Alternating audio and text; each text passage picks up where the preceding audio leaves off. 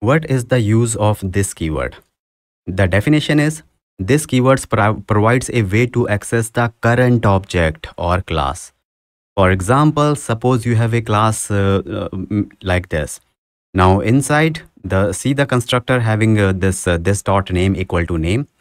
Here, name is the value you are getting from the parameter name. Okay, and this dot name, what it is? It is referring to the property of the person class. So basically, we use this keyword here to represent the class which name is person. So see the definition again. This keyword provides a way to access the current object or the class, and here we are accessing the class.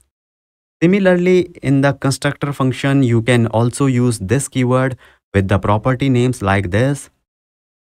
Now the question is, what is the benefit of using this keyword here? The benefit is, for example, if you do not use this keyword here with this class person, okay, then tell me how will you differentiate which one is the parameter and which one is the property of the class? So you cannot differentiate then, right? That will create the confusion. So same thing with the constructor function also, you cannot differentiate. So this keyword is used to represent the current object or class and to avoid any confusion. That is the answer of this question.